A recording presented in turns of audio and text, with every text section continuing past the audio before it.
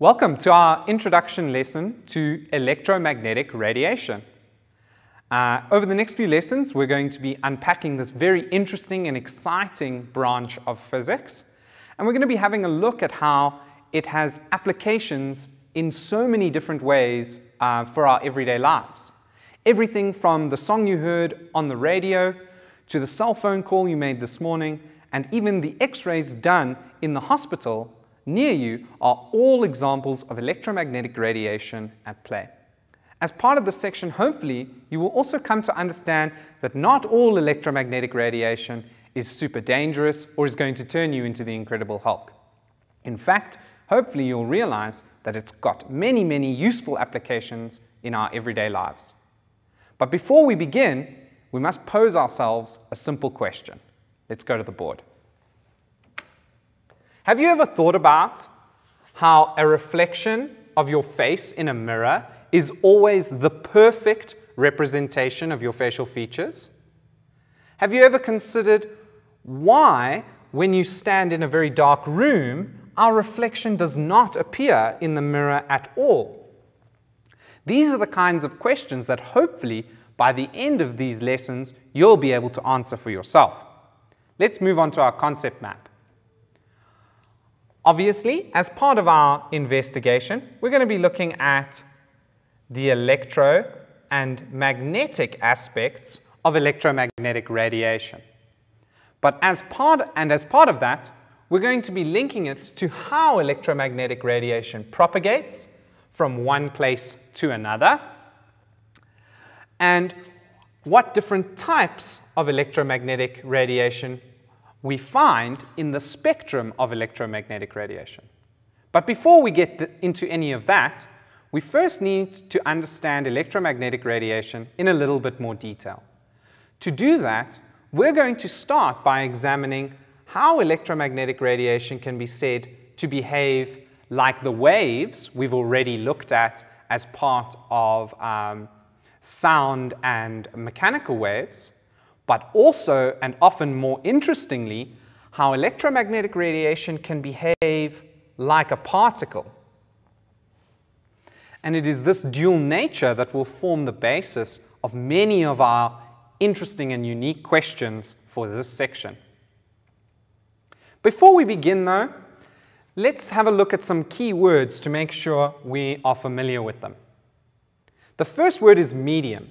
It's one you should be familiar with from your previous work in waves, and not one you confuse with the type of steak that you buy at your local Spur. The medium in physics is the substance through which a wave passes. It is the substance through which the energy is transferred. We also have the word energy down here, and that is because obviously all waves represent energy moving from one place to another. We need to remind ourselves that all waves have a frequency, which is a measurement of how often a particular event occurs per unit time. In the case of waves, it's how often a wave front passes a particular point in the medium per unit time. We also know that all waves travel through their mediums with a particular velocity, and this will form the basis of quite an interesting discussion on how fast electromagnetic radiation travels and how it's the fastest thing we've ever observed. Finally, you should be familiar with the idea of electromagnetic, in that all of the radiation in the electromagnetic spectrum is made up of two components, one electrical and one magnetic. So what is electromagnetic radiation? Well, electromagnetic radiation is different forms of energy.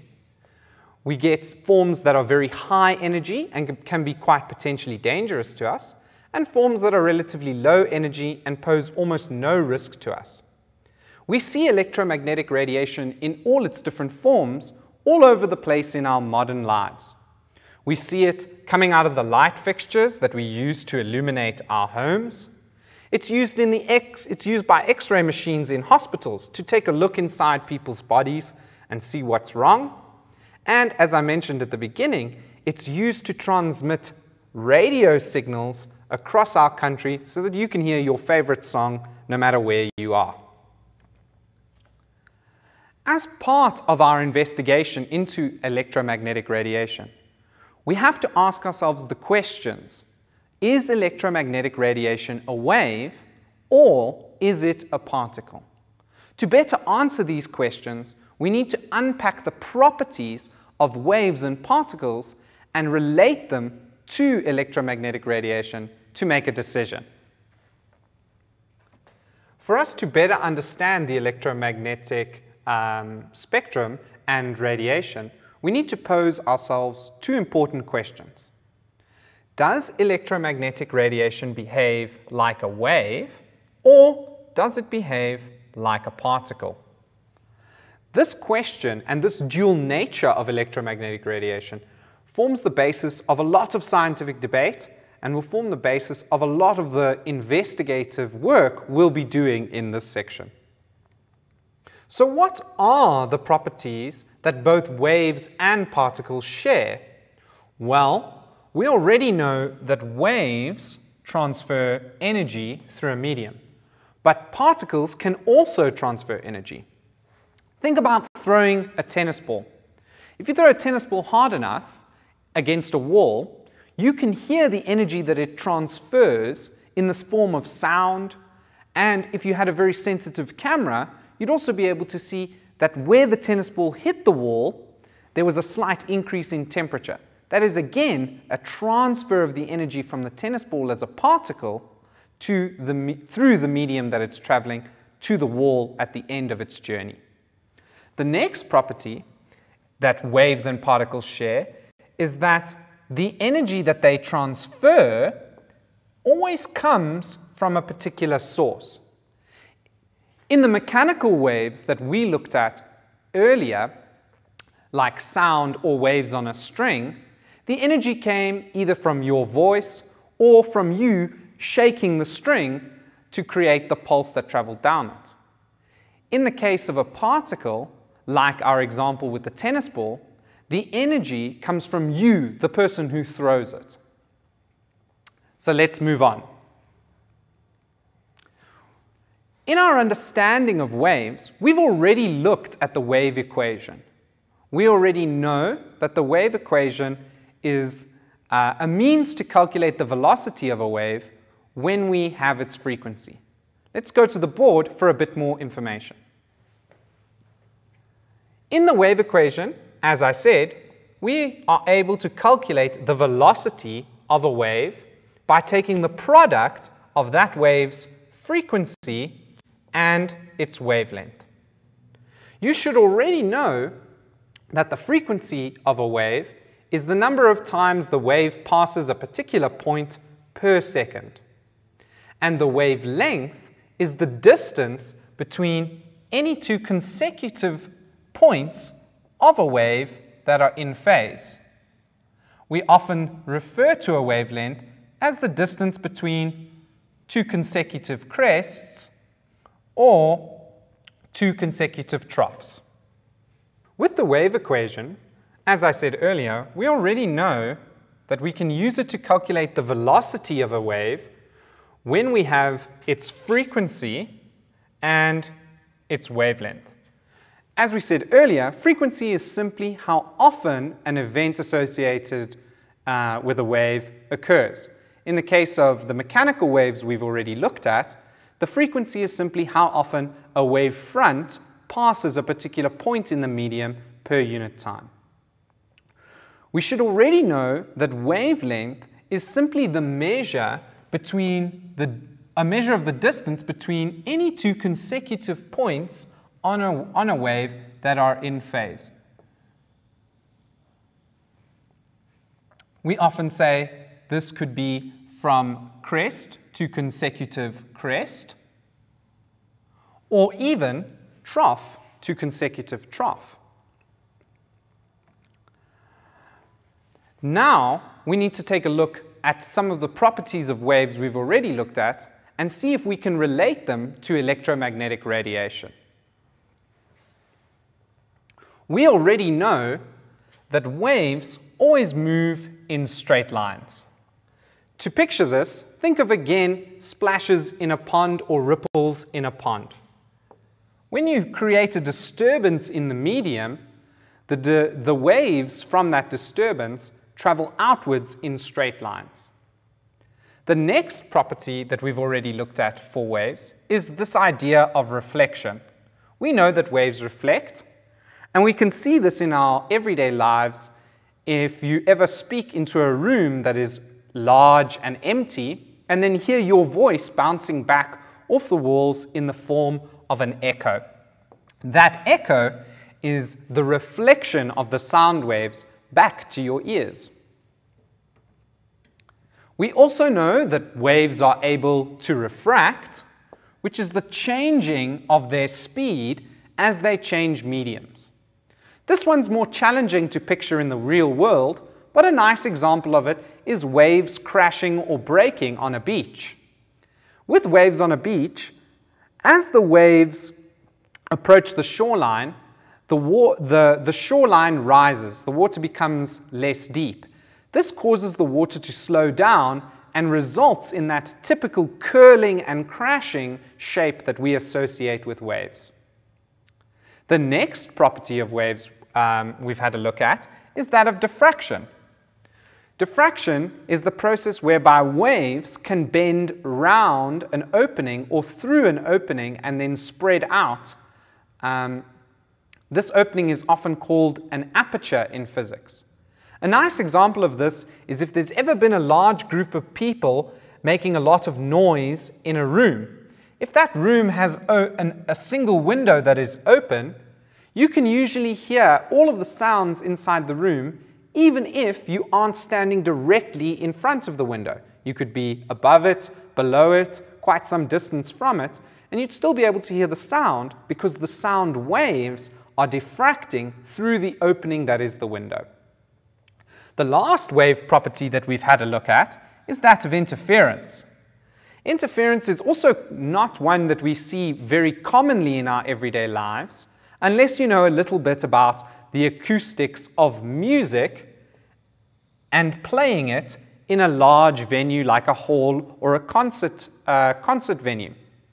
These large halls and concert venues are built in such a way that the sound waves constructively interfere at all the different places inside the hall to ensure that the sound sounds exactly as if you were standing right at the front of the stage, no matter where you are in the room.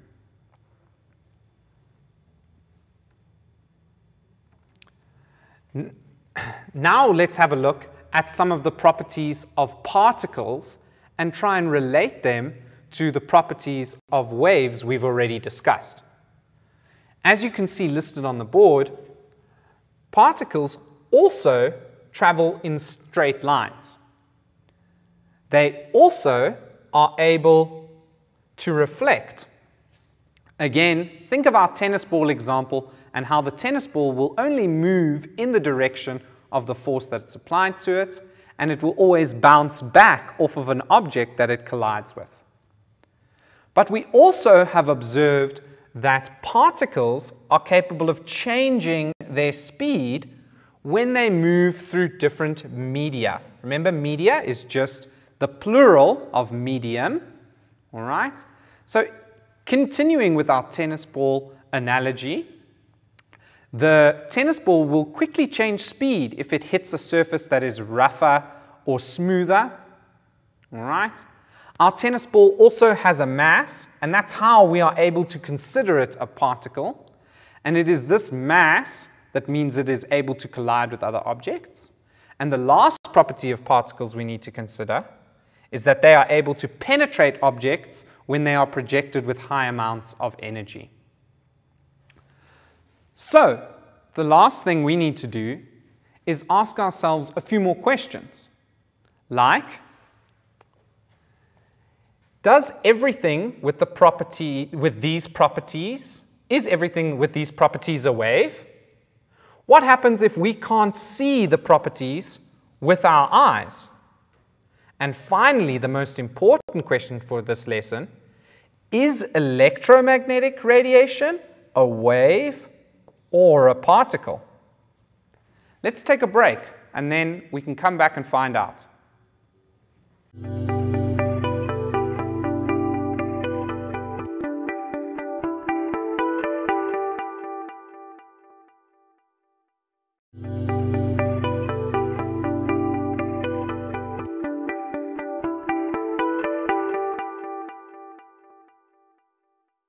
Welcome back from your short break. Let's continue with our investigation into the electromagnetic spectrum and electromagnetic radiation. We've already had a quick look at some of the properties of waves and particles, some of the properties that they share. Now it's time to relate them to the electromagnetic waves we've been talking about and see how these properties give rise to the different types of electromagnetic radiation we see in the world around us. Let's head to our concept map though to unpack. We've obviously already been looking at electromagnetic radiation, and as I said earlier, we have been examining how the properties of particles and waves. We've also examined how some particles and waves can share properties, and now our goal is to link them to this idea of electromagnetic radiation, as well as linking those ideas to how electromagnetic radiation propagates from one place to another. So we've been posed this question: is electromagnetic radiation a wave or is it a particle? This is a debate that has raged in the scientific community for many, many years and has sparked many papers and insights that have proved extremely valuable in our exploration of our world. These discoveries or insights into electromagnetic radiation have contributed in fields as far and as wide as medicine, technology, and even space travel. And for us to make the most of these questions, we need to delve deeper into the properties of electromagnetic radiation and see if we can relate them to what we already know about waves. So what are the origins of electromagnetic radiation? Where does it come from? Well, it being a wave, we can quite confidently say that it must originate from some kind of source. All right? And this source must provide the electromagnetic radiation with some kind of energy for it to be transmitted. We know that all waves are energy being transmitted. So what are some common examples of sources of electromagnetic radiation in our everyday lives? Well, the most important by far is the sun. Without the energy provided by the sun, there would be absolutely no life on Earth as we know it. It would all be very simple and require very small amounts of energy to survive. The sun is a massive source of electromagnetic radiation, and it doesn't only provide electromagnetic radiation in the visible light spectrum so that you and I can see each other on a sunny day. It also produces electromagnetic radiation that is in the radio wave part of the spectrum, and even the more dangerous X-ray and gamma rays can be produced by the sun. What about an example closer to home? Well, a common source of a wide range of electromagnetic radiation is lightning. Now, we usually associate lightning with a bright flash in the sky, followed by a thunderclap. That light that we see is in fact the visible light, or the visible part of the electromagnetic spectrum that the lightning is actually producing.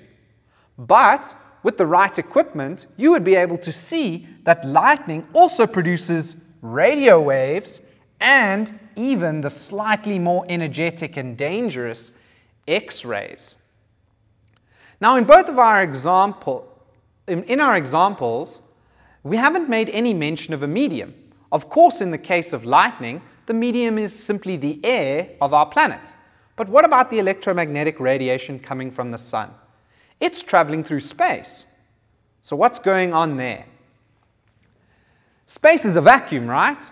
It's got nothing in it, or at least very, very little in it. So how does the electromagnetic radiation travel through it? Well, we're going to be looking at it in a bit more detail soon, but for now, we only need to know that electromagnetic radiation doesn't actually require a medium to travel through. One of the properties of electromagnetic radiation is that it can travel with or without a medium to pass through. This is what allows light from the sun, stars, distant planets, even distant galaxies to reach our eyes, even though it travels through the vacuum of space.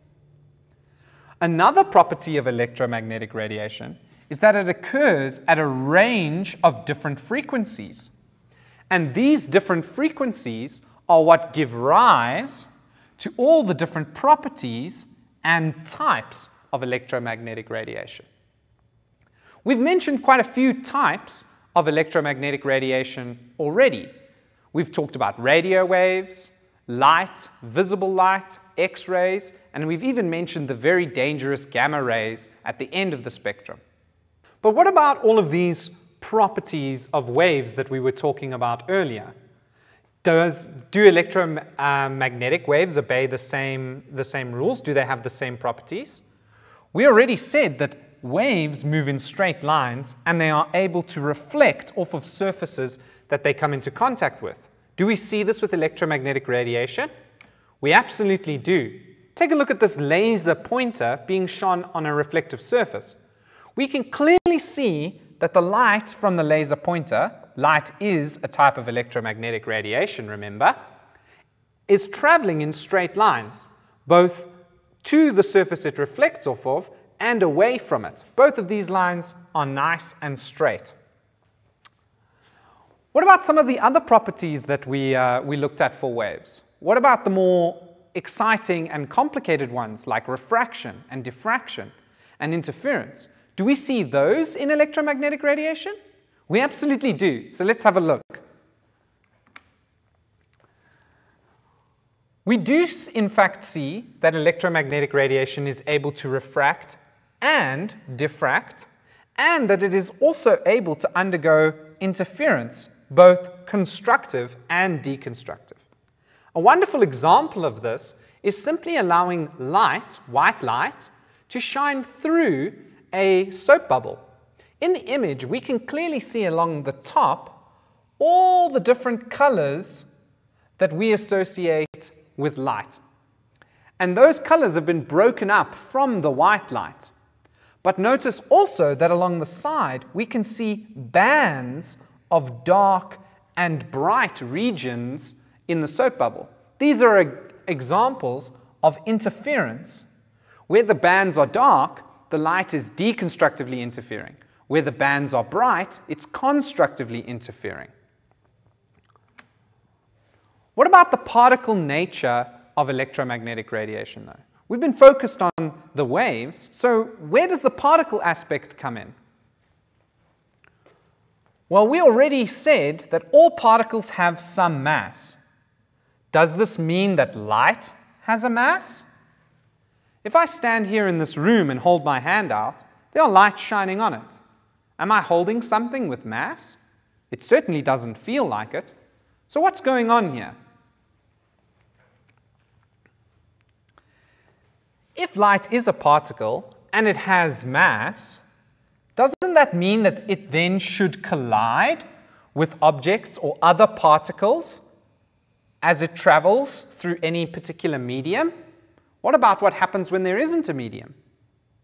If we look at the physics of bigger objects like, say, a cannonball or a wrecking ball, we know that collisions definitely involve the transfer of energy. We hear it in the sound that the collision makes, and we see it in the changing of the shape of the object that is collided with. Does this mean that light is able to collide with other particles? A really good question. It's one that's been the topic of quite a lot of scientific investigation.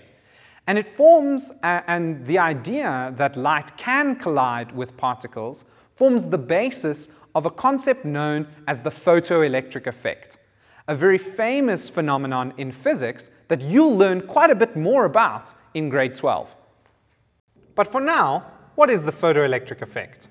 The photoelectric effect is when delocalized electrons on the surface of a metal get ejected when an electromagnetic source or an electromagnetic wave of high enough energy hits the metal. So I'm going to try and draw a diagram to help you understand. if we have our metal,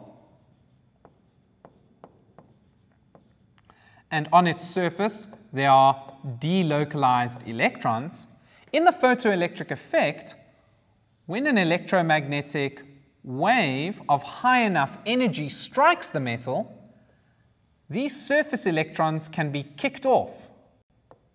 And this is strong evidence for how electromagnetic radiation behaves like a particle.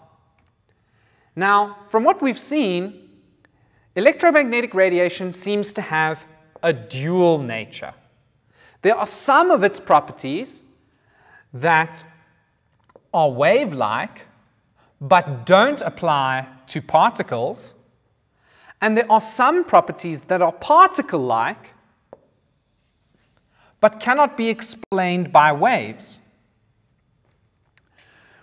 To solve this problem, we look at this nature in two separate ways.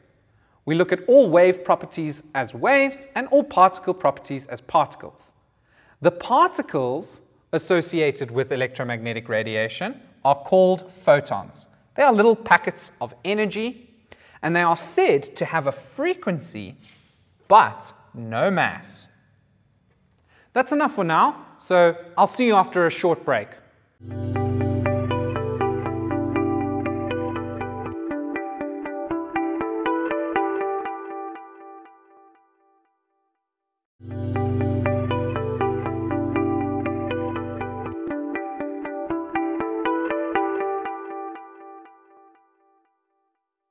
Welcome back from that short little break. It's time now to delve deeper into electromagnetic radiation. We're now going to take a closer look at the wave equation and how it applies specifically to electromagnetic radiation. And later, we're going to have a look at how electromagnetic radiation propagates. So let's head to our concept map. We've been unpacking electromagnetic radiation. As before, we have looked at the properties that it exhibits like waves. We've looked at the properties of particles that it exhibits. It's now time to bring in this idea of how fast the wave is traveling and how it propagates through space. So let's have a look at the wave equation. In the wave equation, we already know that you can calculate the velocity of a wave in meters per second by taking the product of the frequency of the wave, which is measured in hertz, and its wavelength, which is measured in meters. But electromagnetic radiation is quite unique, and for that reason, we have to modify the wave equation so that it makes sense in terms of electromagnetic radiation. So how are we going to do that? Let's have a look. As I said, electromagnetic radiation is quite unique in terms of waves. In fact, it travels faster than anything else in the entire universe. In fact, we are pretty sure that the speed that electromagnetic radiation travels at is as fast as anything can go. Interestingly, and part of why electromagnetic radiation is so unique, is that the wave speed for electromagnetic radiation is the same as long as the electromagnetic radiation is passing through a vacuum. Therefore, all electromagnetic radiation, when passing through a vacuum, travels at the same speed. This speed is quite important, and so it receives its own symbol, c. c is equal to 3 times 10 to the power of 8 meters per second.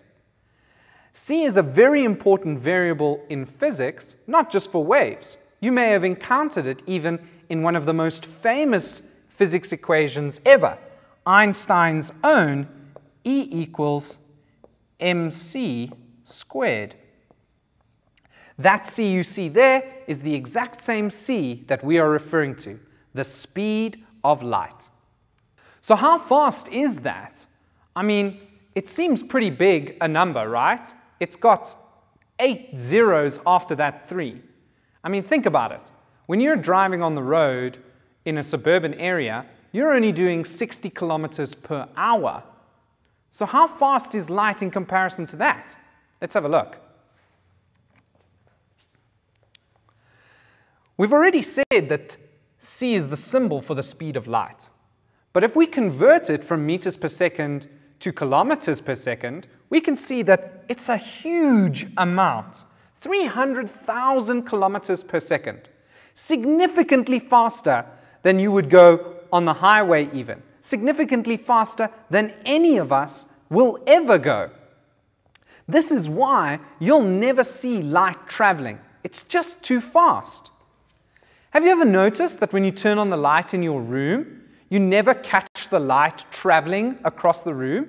The room is either dark or then instantly lit.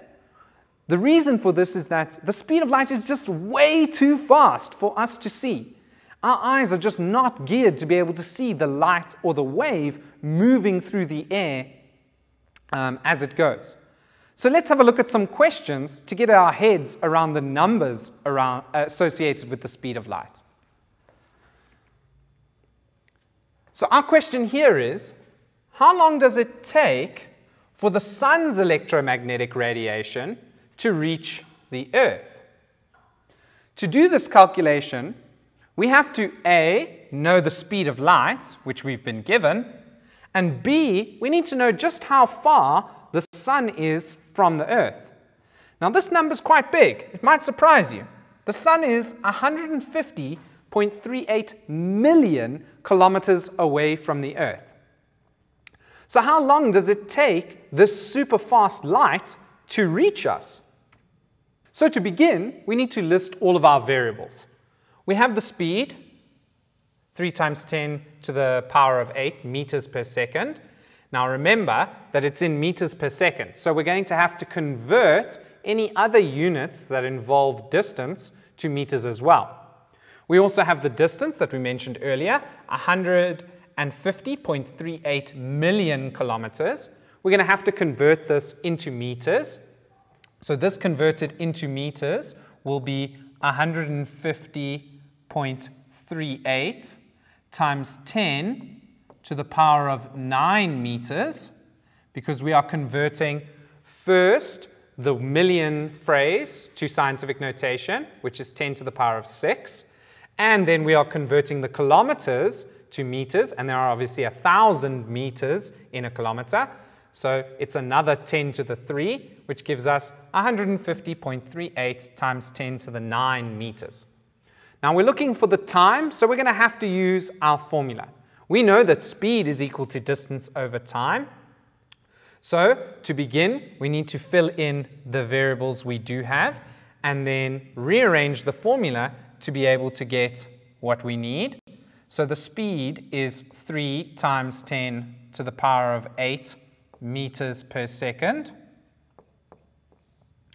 And this will be equal to our 150.38 times 10 to the power of 9 meters, all divided by our time value, t, that we need. So to get the answer, we're going to multiply both sides of the equation by t, and then divide both sides of the equation by the speed of light.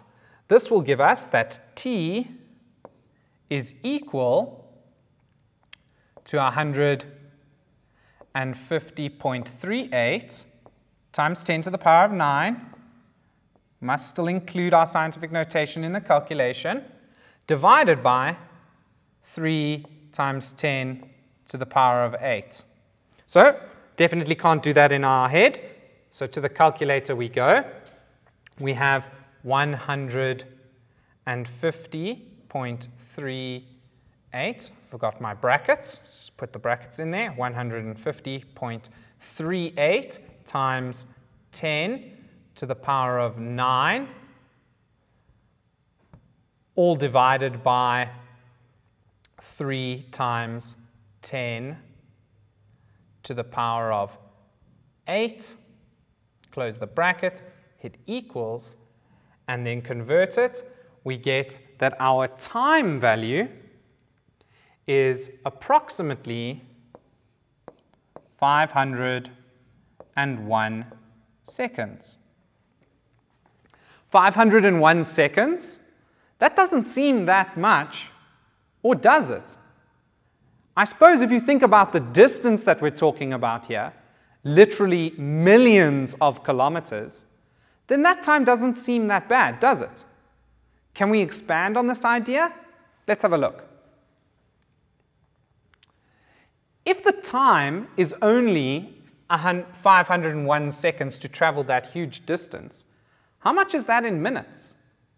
Well, that means if we convert 501 seconds to minutes, we get that this is approximately 8.3 minutes.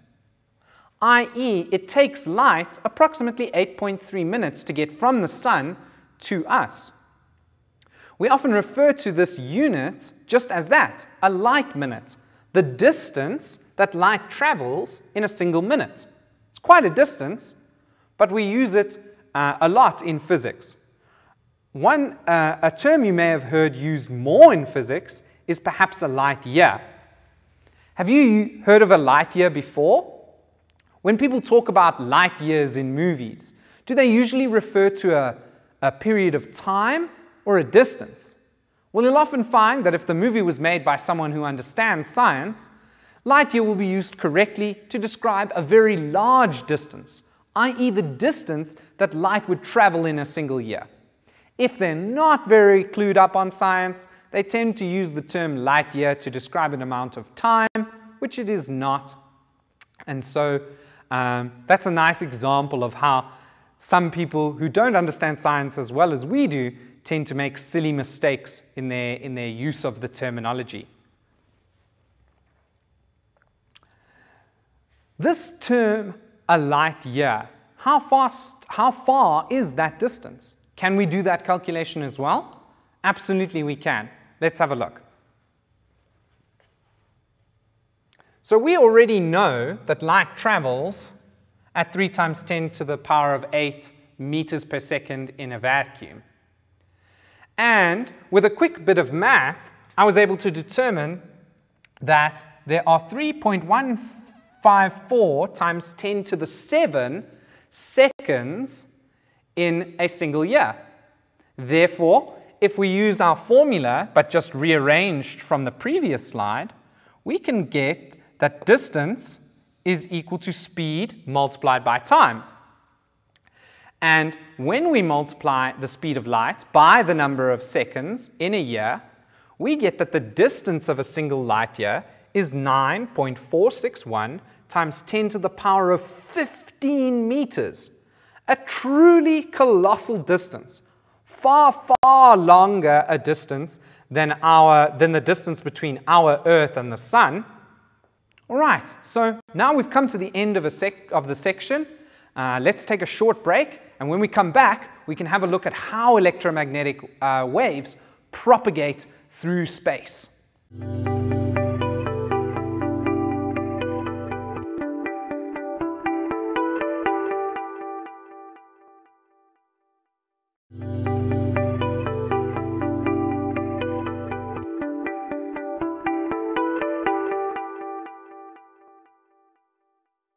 Welcome back from that short break. Now it's time to have a look at how electromagnetic waves travel through or not through a medium. Let's jump back onto our concept map to remind ourselves of what we've been talking about.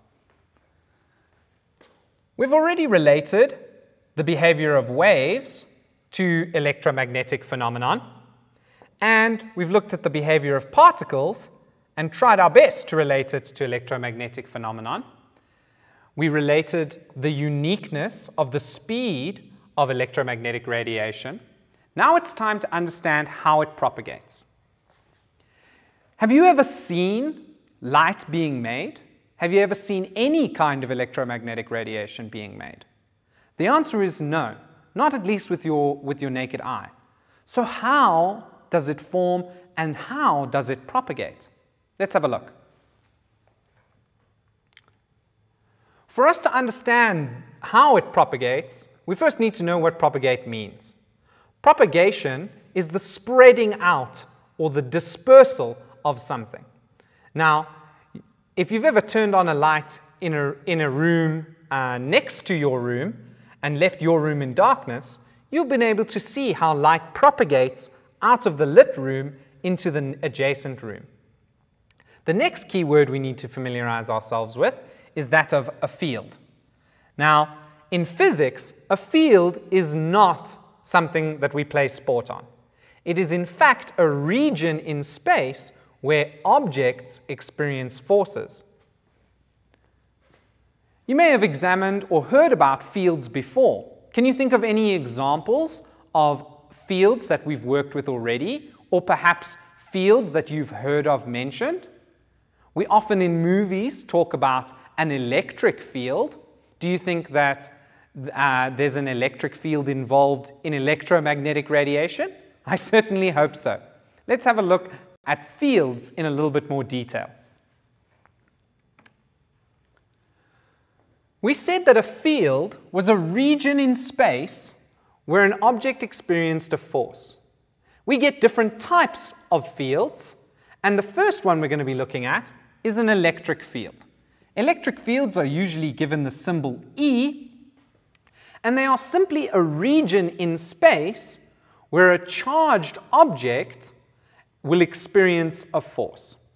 All right? A region where charged objects enter the space and then experience a force.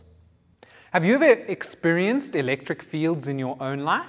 You probably have without ever realizing it. Have you ever had a blanket and run it over your head and then had all your hairs stand up? Maybe you've seen in movies or on TV when people touch the dome of a Van de Graaff generator, their hair stands up. Or someone who's been electrocuted in a cartoon has all of their hair standing on end.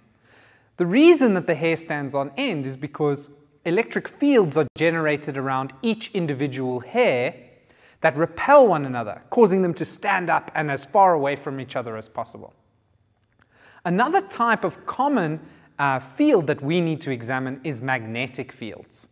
Now, you experience them in your everyday life as well, but perhaps you don't know all that you should know about them. Let's have a look. So magnetic fields are, again, just a type of field, and they are given the symbol B. In fact, sometimes they're affectionately referred to as B fields.